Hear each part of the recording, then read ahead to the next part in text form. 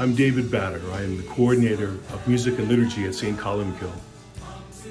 You know, it's ideal at Mass that we offer Eucharist under both forms, both body and precious blood. If you recall, and you've been around long enough, you know that we offered the precious blood in addition to the host at all weekend Masses prior to COVID. Obviously, COVID had prevented us from continuing this practice. Now we'd like to begin to re-offer this communion under both kinds at Masses. To do that, though, we need to have some training and Eucharistic ministers to help us to do that. We'll soon begin offering this at weekend Masses once per month for now. As we mandate more EMHCs, we plan to expand this offering. You know, it's been over 2 years since we offered the precious blood at Masses.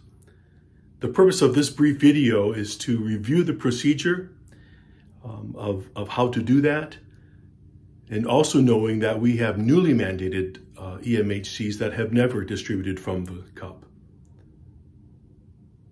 To begin with, we're going to review some terms associated with the distribution and the receiving from the chalice. Secondly, we're going to review the stations for the distribution of the precious blood. And then thirdly, we'll actually review the actual procedure of offering the chalice to communicants.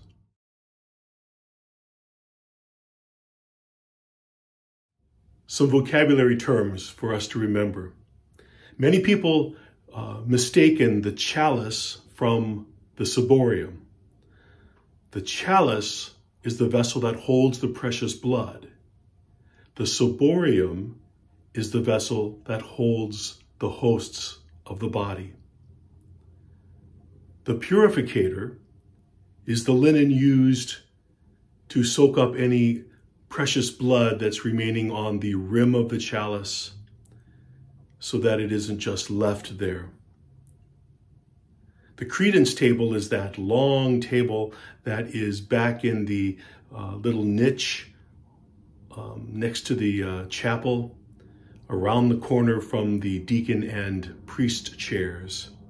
That's the table in which all the vessels are placed before Mass, and many items are returned to that table towards the end of Mass. And then finally, what we call the work sacristy.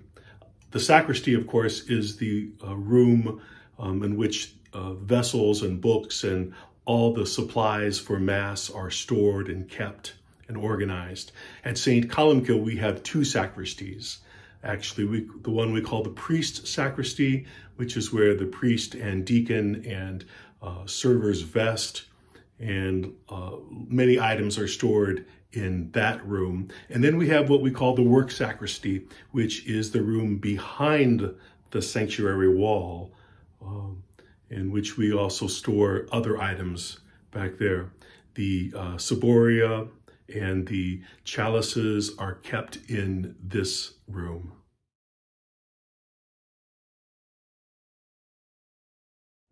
Recalling the procedure for the EMHCs to process forward.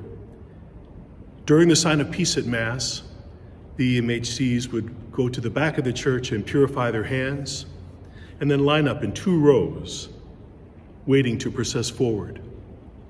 Just as soon as the host touches the priest's tongue, the 2 rows move forward, come around, and line up in 1 row parallel to the back wall in the sanctuary.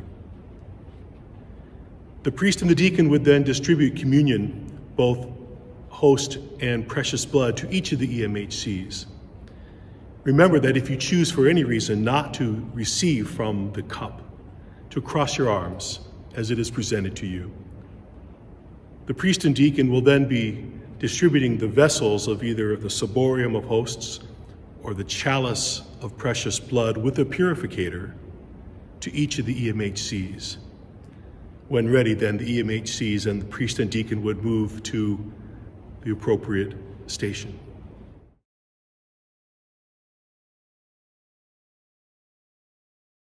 When we offer the precious blood at Mass, there will be 4 stations offering the cup to the assembly. In this chart, the encircled letter C represents the 4 locations of the cup. The 4 standard bread stations are represented on this chart by the P and the D, the priest and the deacon, and the numbers 1 and 2 being 1 and 2 EMHCs. So the P and the D, the 1 and the 2 are the standard bread station locations. The 4 cup stations correspond to the 4 bread stations being offered there around the sanctuary steps. Each person distributing the host then has a partner distributing from the cup. And you can see that diagram where those locations are. Please note that we ask that those EMHCs distributing from the cup not stand too close to their corresponding person distributing from the host, as we want to allow a little space so if 1 or 2 people are waiting to receive from the cup, that it doesn't crowd too much.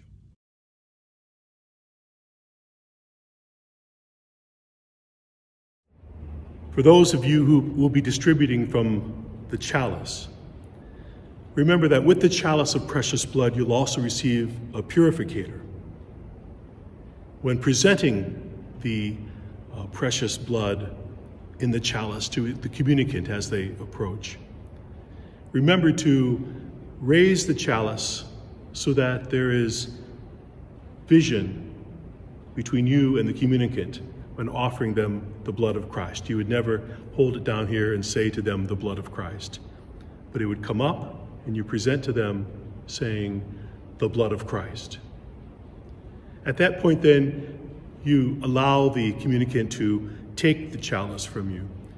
It's important that you don't move quickly with the chalice for a couple of reasons. First of all, the precious blood may spill. But secondly, this is the presence of Christ. This is Christ himself. This is his blood.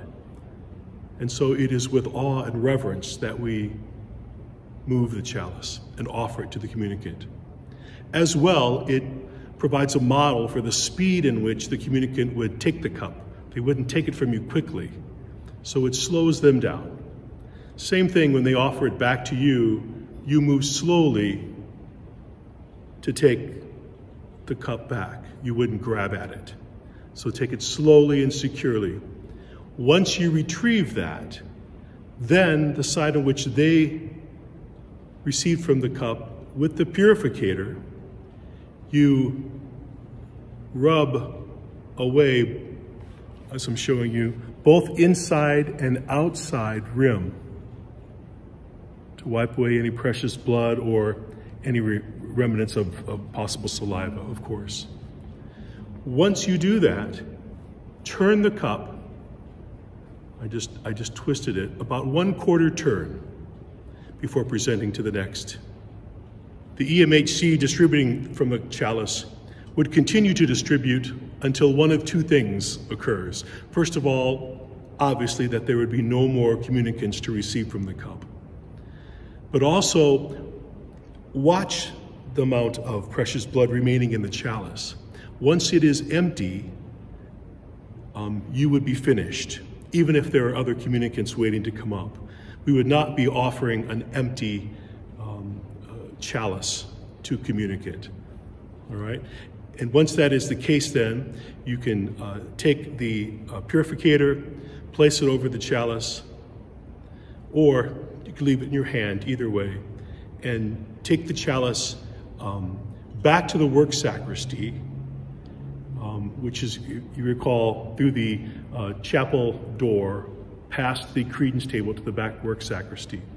Once there are 2 options. The EMHC may reverently consume the remaining precious blood, if there is any, or simply place the chalice and its purificator on the countertop, so the deacon will then consume any remaining precious blood immediately following Mass. At that point, then the EMHC would come back to the piano side, most likely, and return to their seat. If they're seated on the other side, on the credence table side, you can go a little bit upstream and come around and be seated that way. Couple of things, couple of reminders. It's important that the EMHCs don't gather in the back and start chatting. Not that we don't want you to be friendly to one another, but we can hear that. We can hear that. It's easily heard, so it would be very distracting. And then also, we ask that EMHCs not gather by the piano, waiting to come out to their seat. Don't gather there because you'd be blocking the vision of the piano player who needs to see what's going on at the altar in terms of their timing to end communion.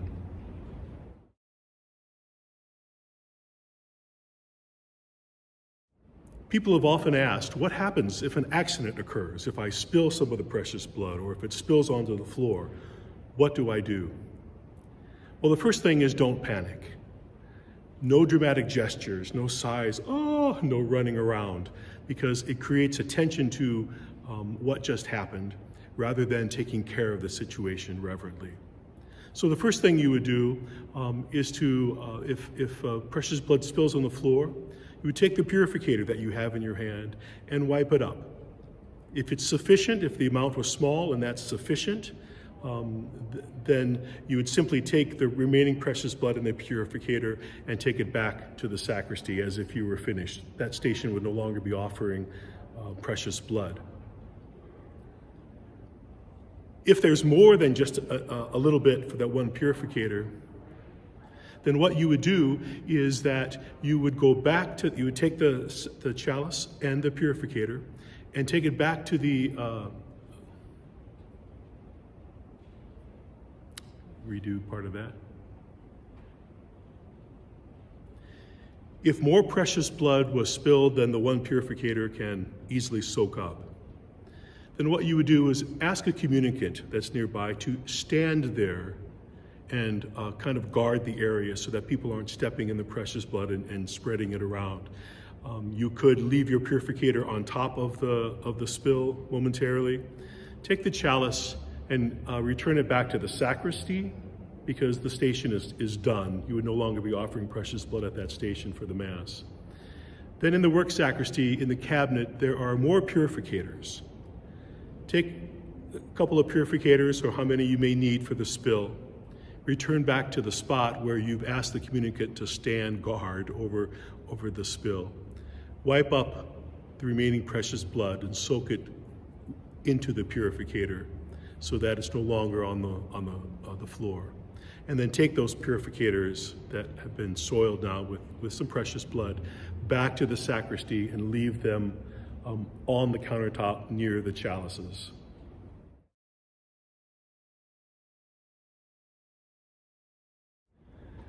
I want to thank you for watching this brief video. Hopefully it's been helpful to you as we reinstate the offering from the chalice, offering the precious blood of Jesus. It's good to be able to offer this precious blood, and it is not possible without your willingness to serve in this ministry. Such a wonderful part to serve as a vehicle of presenting the very presence of God to others in our parish. May God bless you in your continued work in our parish. May we all continue to become good people, the good people for which we were created. Be well. I will play for you on my harp with my lute and 10-string lyre. I will fill the night with your song. I will sing